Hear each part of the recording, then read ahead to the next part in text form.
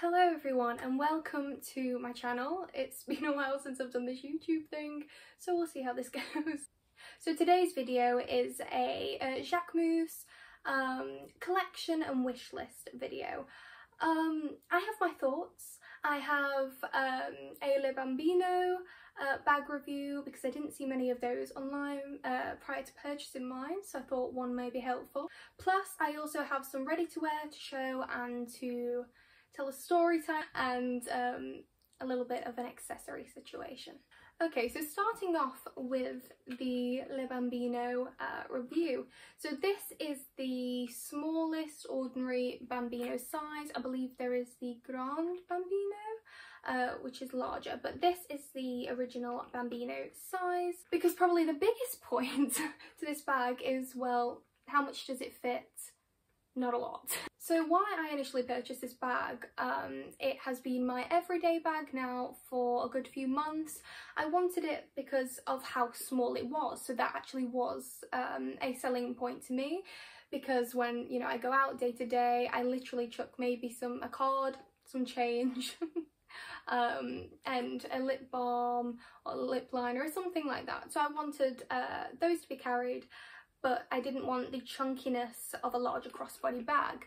Now I am quite small, I have a thin frame, and therefore something of this size, in my opinion, suited me more than larger crossbody bags. What I want to make you aware of firstly is that the dimensions that you will find on a website, it's misleading, because that would be the size of the front here. As you can see here, the middle part goes in quite considerably, so you do not get this full size here. So first point, it's smaller than websites say it is. So I will put at the side here what can actually fit into this bag. I initially was under the impression I'd be able to fit a card holder, a few little makeup bits, and that would be it. I can't actually fit a card holder. So this here is my card holder. It's just the Chanel standard thin card holder, and it actually can't fit with anything else in it. I can fit it in if I stand it right in the middle. I'm thinking the Louis Vuitton and other card holders, which are shorter, may be better for this, but no, really this can't fit much. I put my cards in loosely.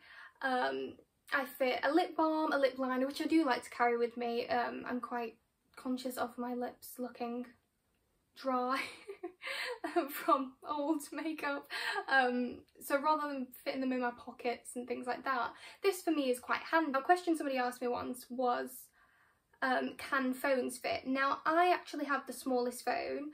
I have the SE recent, I think, before. It has the body of an 8. I like my small phones. Sadly they appear to still be getting larger, which is not fun for the tiny bags, but I like my small phone. My phone does fit. My principle, I think a lot of people's principle is, they want their phone to fit. Now, luckily for me, it does fit. That's because I have a small, old phone. So in principle, it works. However, I don't even put my phone in the bag anyway. But it's just a checkbox for me. However, any phone larger than the body of an 8, it will not fit in here. Maybe you can do it diagonally and squish it, but you're just going to stretch out the bag. But maybe that can be your way of justifying it if it goes in diagonally, and you know that you're just gonna carry it in your hand anyway or in a pocket. So no, phones can't really fit in here. This is just for me to get the little knickknacks, cards, money, makeup, and so if I'm going out with friends and I'm doing, you know, air hockey, bowling or something, I can sort of just swing it round the back and it's not falling, it's not clunky. So do excuse the bottoms here. I am, I believe, 5'5". and I have it on the, I don't have it on the smallest setting nor the largest. This is just whatever the setting that came. I'll show you close-ups. I like it simply because, you know, with my thinner frame, it doesn't look too chunky. I also quite like the shorter length. I think especially if you're quite petite in height, it can also be quite flattering for you crossbody. I really do like the way this bag sits on me. I have the black, I believe it's the normal smooth leather, smooth leather. I believe they do a more pebbled leather in other colours. How this is wearing, all right.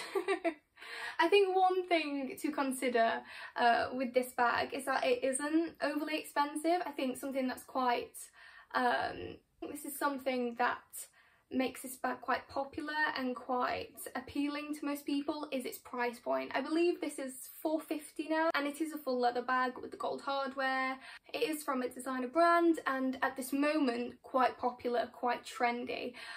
Personally for me, this was the only Jacquemus bag I'd go for. I don't really like any others. They're too trendy, too cool. I'm not Instagram cool. So this just works for me. It's modern enough, trendy enough. It's got the Jacquemus cool, but it's not, you know, the Le Chiquito, which is really out there, trendy, and all that jazz. So as I was saying, smooth leather, and it's worn okay. Now, with the smooth leather, I was worried, firstly, you know, scratches. Nails, other things, I thought it was going to scratch awfully. Believe it or not, it actually hasn't. The main issue I would say with this bag is, as when you open it, it's got really strong magnetic closure. And I will do a close-up because you can't see, but when you do open it like this to, you know, access the bag, it does crease as it naturally would, and you know, you can start to see faint lines. You use a bag, it's going to get wear, it's what's going to naturally happen. Also, something I only noticed the other day is that some of the glazing on the back of the bag where there's a pocket, though I don't know, maybe perhaps a card in there, but you'd have to really stretch out the back pocket and I think it could look, you know, not too nice. Is that the glazing, I think from rubbing against like clothing, jeans, etc. The bag isn't, you know, a high-end designer bag. It's, you know, fairly cheap, £450. It's actually quite a bargain in, you know, today's standards of bag prices. In terms of the lining, it's, you know, a light lining, so if you do, oh, I found £10, which is stuck to the magnetic part. What? Yay. So it is a light lining, so it is likely if you put makeup and bits in there, a pen or something, it could show on the lining quite, you know, easily, but it's inside the bag. And so there's that to bear in mind. But overall, I think for the price point of this bag right now, it's not overly heavy, it's quite light, it's not the most luxurious in the world. It's a well-made bag, it's somewhat cool, trendy with the trends at the moment, it's this mini bag. And I think price point, this is overall a really lovely bag. For me personally, I was surprised I went for this in the end. I just couldn't find a nice everyday bag because I don't like gold hardware. I'd have kind of preferred the little J like they do in the smaller Jacquemus bags. But yeah, overall I'm very much enjoying this bag. I feel like it's only for certain people whose bag checklists are it can fit things in, a few things, not a phone, because this won't be for everybody. And I think the larger size would be slightly better for most people. So ready to wear.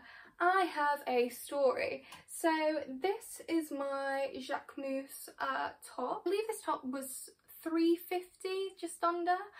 And I had quite the experience with this top.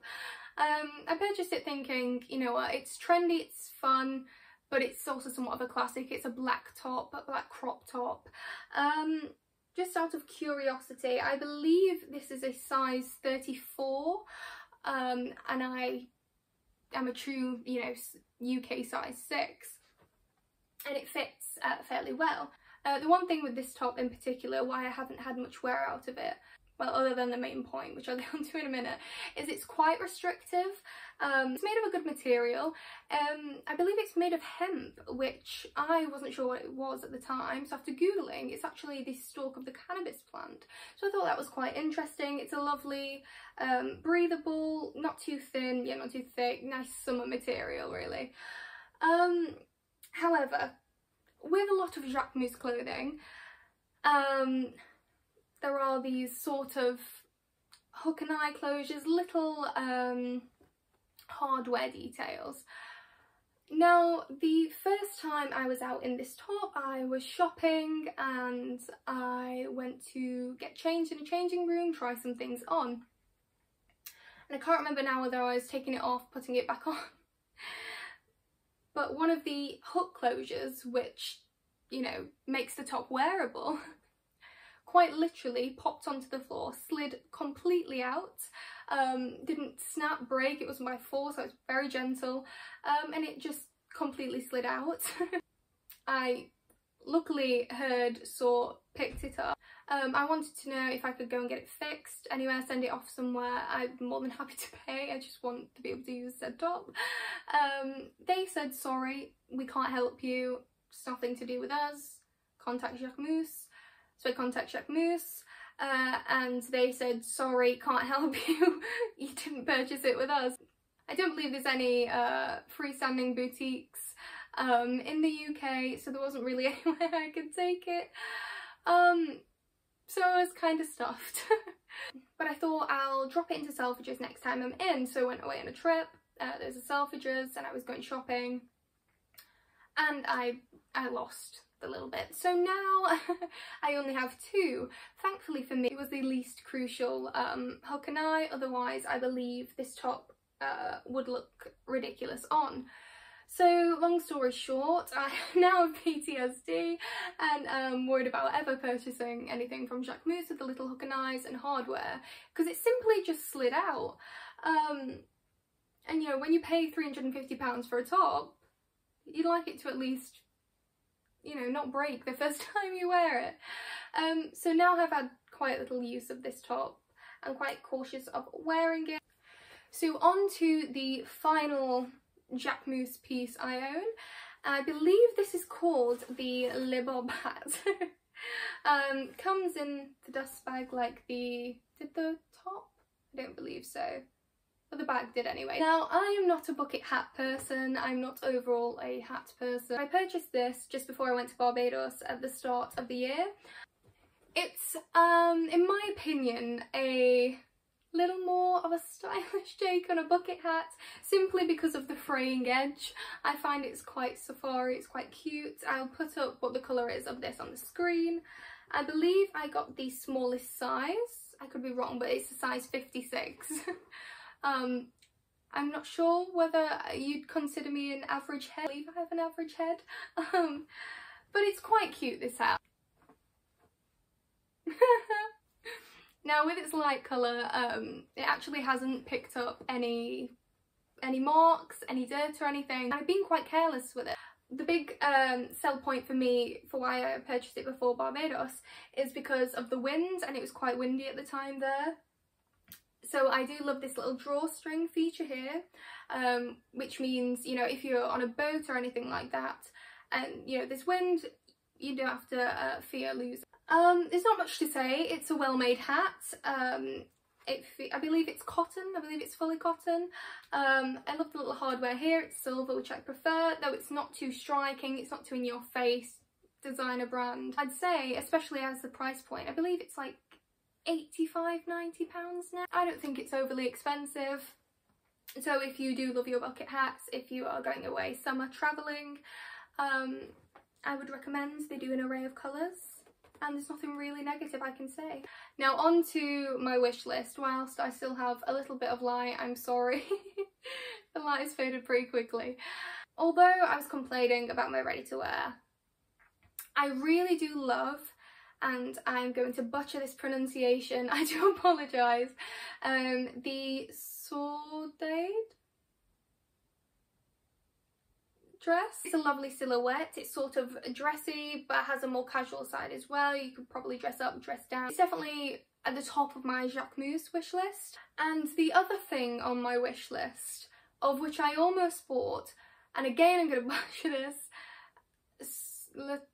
Sarge? I took French. You wouldn't think it, but I did. I love these trousers. Favourite pair I've ever seen. If I still have the screenshot of these beautiful pink pair. For me, that's, you know, my favourite shade of pink. Not a Barbie pink, not too light. I think they look so elegant, but sadly I missed out on them. Every picture I've seen of a model wearing these trousers, they have heels on, and models are 5'8", you know, around 5'8", 5'7". Do not always want to wear a heel. Sometimes I want to be in flats, ballet flats, a sandal or flat sandal. I don't want to be in heels all the time, and I believe I just have to go and get these tailored quite considerably, which does put me off slightly. However, then I'm sure they'd be fitting lovely. I don't know. I think actually those trousers are at the top of my Jacquemus wish list. That is it essentially for my Jacquemus video. I'm very sorry if, you know, with lighting, and if I haven't said everything you would want to know, or I should say, this is my first video in a very, very long time. So it's quite daunting. But anywho, thank you for watching. I hope this was somewhat helpful. If you do have any questions in the comments, please let me know, because I really would like to discuss. Happy to help with any questions that I could possibly answer. Because the reason I wanted to do this is to chat with people who have the same interests as me. So yeah, thank you for watching, and I believe, what's my next video? I believe my next video is a haul, so yeah, thank you.